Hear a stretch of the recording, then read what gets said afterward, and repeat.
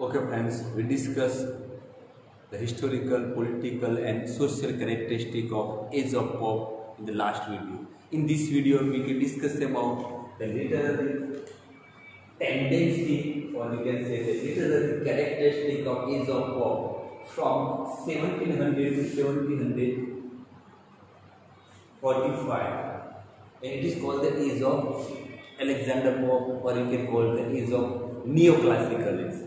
So these are the first literary tendencies in age of prose and reason. Because we believe that up to now that we can, in the beginning of style, there was in the Shakespearean time drama was prominent. Then in age of Milton or Puritan age, epic and poetry. Restoration is once against the once against the poetry dominance. But this is called the age of prose, because the first time prose was expand and he can dominance in the literary people, because the second is the rise of novel and rise of periodical essay, and we can say in the second one was the reason in third, and there was a rise of literary criticism. These are the three novel writing, because we can say the rise of the middle class, and we can say the expansion of the reading public. The class of readers was expand, and due to that there was a demand of the public. There was the first time in this first time in the age of pop, there was it is called the age of prose, and there's a Matthew Arnold himself say that it is called the age of prose. I have to quote it here that, in the sense I have to quote it here that Matthew Arnold in that was here we have to say that an age 18th century is an age of prose. The literature of the period is prosic in spirit. Prosic means those are the poetry itself written in a prosic style. कविताओं पण गद्यनी शैली में लखाती हती, and that's why we have to last mention I quote remind the quotation of John Dryden. He can say that my writing is fitted to the discourse, and closest to the prose, and unpolished like the verse. And here the same way, the prosic spirit in exhibit a similar coldness and want of coldness, and similar tendency towards the shallowness in thought and formality in expression. Whatever the coldness in the thought, here it is just like the straightforward ideas expressed in the prose in a poetry. And then further we can say that there was a expression of shallowness in thought, not the, we can say, deeper interpretation of the idea in the poetry, but shallowness of thought.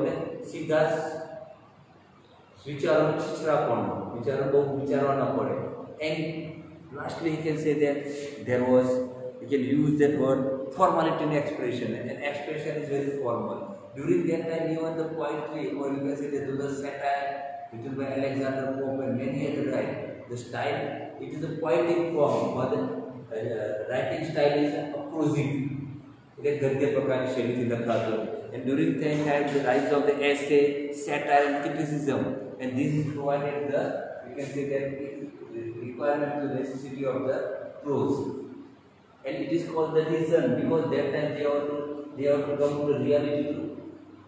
There was restoration is called the age of realism. In the same way, this will continue to follow them. But here they have to apply the logic, because criticism is not possible without the reason or wit. And the critical writing, Alexander Pope wrote essay on man, and these are the essay on man, and those are critical work written by many other writers. They are required the reason. Okay, second, satire. Satire is prominent from the John Dryden. We discuss about Macbeth, a masterpiece of personal satire on Thomas Shadwell, and the satire becomes a part of during that. Even that Alexander Pope also write down the ramp of the Lord. That was also satire on the two royal families. And further we can say that Jonathan Swift also writes the Gulliver Travels, a political satire on that those are the politicians of that time. And addition, they have to write down their satire on the contemporary life of the peoples. These are the writers. The satire is prominent in that time because the modern manner of the we can say sophisticated life was totally changed, and due to that realize them, the writer of the Age of Pop, even the John Alexander Pope himself, Jonathan Swift, Gulliver's Travels, and addition the essay on the Spectator. They have to make the satire on the people of the time. Third, the classical age. It is called the classic age. The age of pop is also called the neoclassic age or classic age. What is the difference between the classic age is the great writer of the old period or that time. They have to establish the particular rules and principles of the, we can say that, a literary work of art. It is called the classic. For example, Greek at the classic period of that period of the Achilles, Sophocles, Homer, Virgil. These are the great epic poet and great tragedian. They produced the great work in 2nd century BC. 2nd century BC. In that we can say that laid down by the literary work, and that followed by the modern writer in the 18th century, and that's why it is called the neoclassical age. When it is the not classical age of their time, because and that's why it is called the neoclassic, because they follow the rules and regulation of this ancient Latin and Greek writer. For example, other neoclassical age I have to mention that the reign of Augustus is the classical age of Rome. The King Augustus ruled over the place of classical age of Rome. The age of Louis XIV is the classical age of France. The age of, and here we can say that age of pop is not the classical age like those of the Homer and Virgil.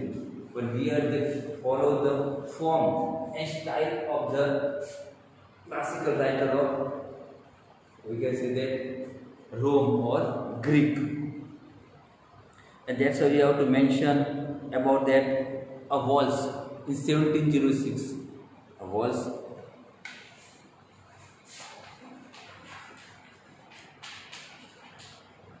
He is quoted. We can quote the waltz. We can say that the best of the modern poet in all languages are these that have nearest copied the ancient.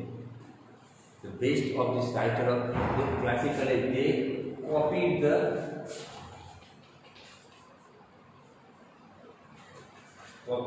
ancient. Nearest or magically they copied the ancient. Is that that's why it is called the classic age.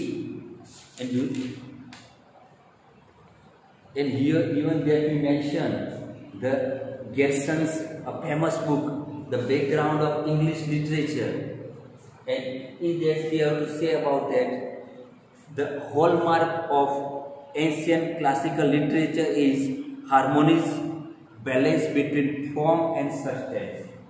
Okay.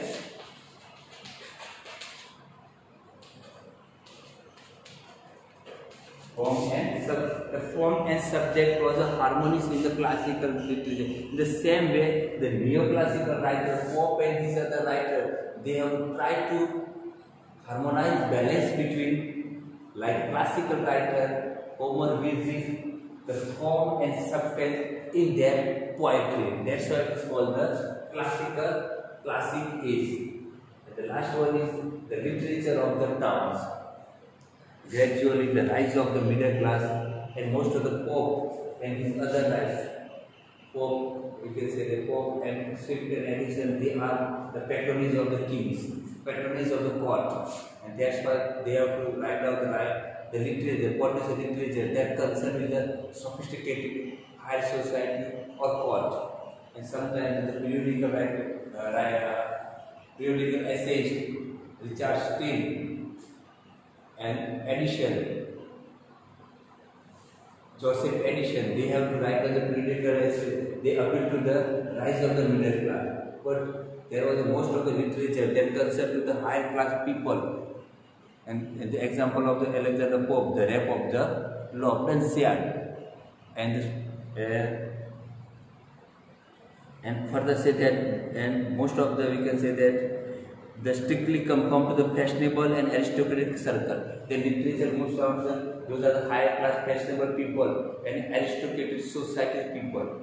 And in the most of the they are given the essay of the sort, you can say, Steele and Edison, they appeal to the middle class sentimentalism. And then okay friends, we discussed about the literary tendency or characteristic of the classical, neoclassical age or age of pop. These are the age of prose and reason, second satire, third classical age for literature of the town. And we understand this age. Okay, thank you, goodbye.